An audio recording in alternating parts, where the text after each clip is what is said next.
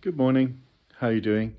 So, just between coats at the moment, thought I'd make a little video regarding what Jesus said about what it means to be the greatest in the kingdom. I think that a lot of people miss this. You know, it's like, oh yes, of course, I do that anyway, and then gloss over it and move on. Whereas actually what I've seen in my 17 years, I guess, working with other Christians in churches and whatever, is that, well, let's start here. The greatest among you will be a servant. Those are Jesus's words. Why is that devastating, though? I think it's devastating because we like to think that we serve, but we like to do it in our own way. And actually, service is humiliating sometimes. It might not be something you want to do if you're serving the living God and he wants you to go and approach someone and talk to them about sin, for example, and that, you know, makes your flesh crawl and you struggle with that and you're sweating for weeks over it. And like I have done in the past, by the way, I'm talking from personal experience, you know, if you don't do it, have you actually done what the Lord wanted you to do? Have you been the servant you were required to be? I don't think that it's quite as cut and dry or as straightforward as people like to think it is. Because of pride, ironically, a lot of people think, yes, I'm a servant. I do servantful things, and I like to be a servant in my church and, you know, hand out cups of tea and talk to the homeless or whatever. All of that's fine. All of that is part of it. I think it's deeper than that. I think it's more humbling as well than we like to make out.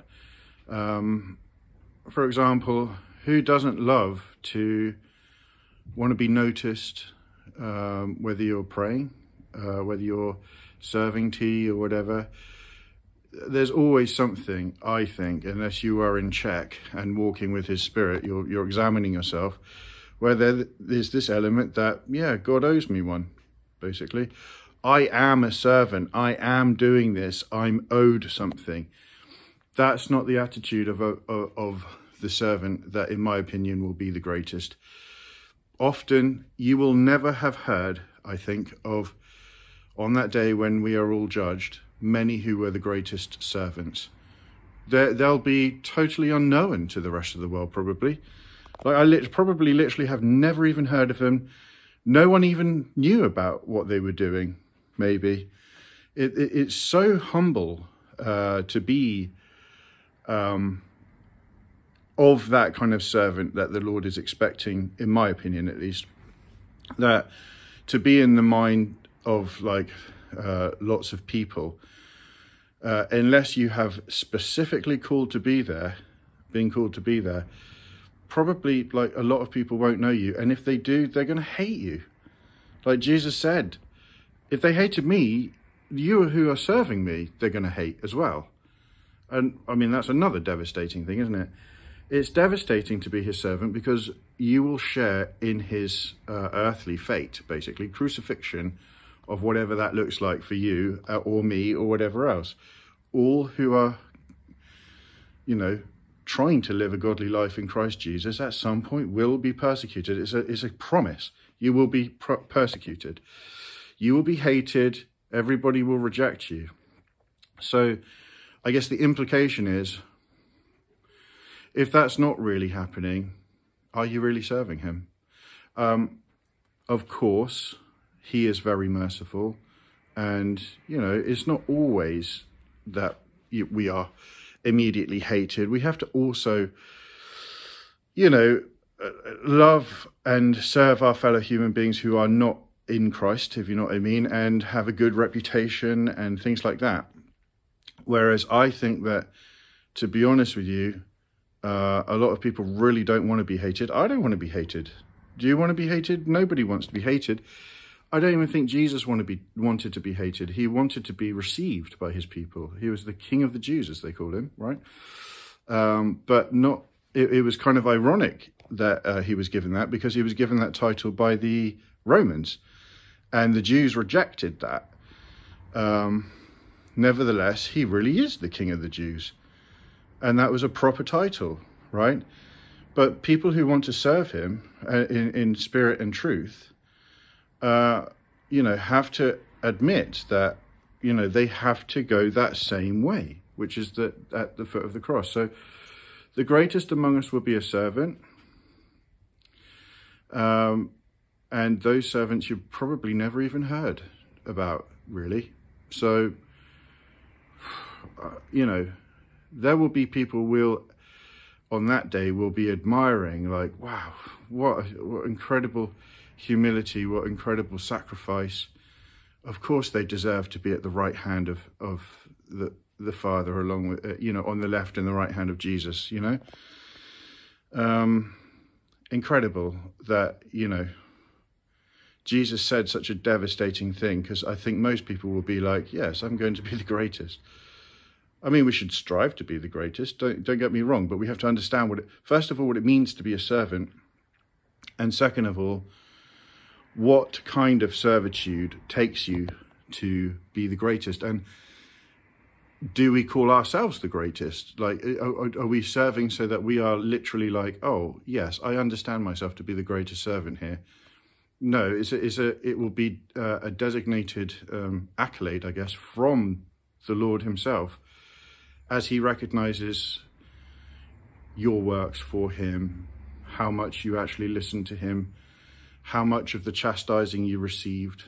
Because, if you're loved by the Lord, you will be chastised. If you're loved as a son, you will be chastised. And the chastisement is you need to come out of agreement with the evil spirits that dwell in your flesh, same as me. And that is the road to sanctification, and that is the road to holiness. And the closer you get to holiness, the more aware of sin you are in yourself and other people. It's not just other people. You don't look at other people and go, look how sinful they are. I'm glad I'm not like that anymore. No. John 3 tells us, if you come into the light, you show others your weaknesses, what you struggle with.